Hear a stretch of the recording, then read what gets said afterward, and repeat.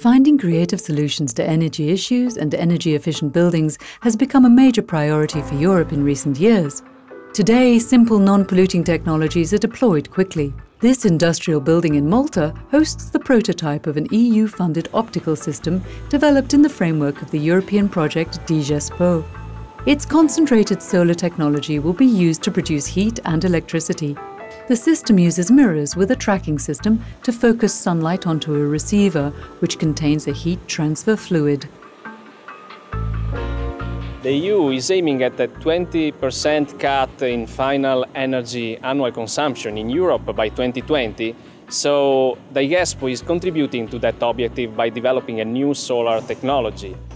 The prospects of strong growth for concentrated solar power over the next few decades seem good. This will help develop a competitive industry and foster EU partnerships. As we are all aware, there are about 160 million buildings within Europe. And we see this as a unique challenge to be one of those buildings where we can generate some energy efficiencies and energy improvements. Houses and buildings consume up to 40% of total EU energy use. DiGeSPo and its mini solar power systems will, in the long run, allow homes and workplaces alike to generate their own electricity and meet their heating and cooling requirements.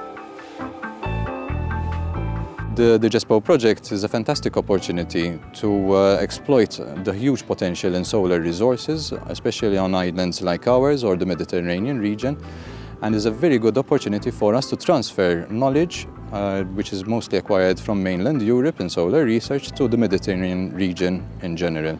This is just the beginning. As we become bigger consumers of energy, the European consortium of the DiGeSPo project wants to make sure they are part of the solution.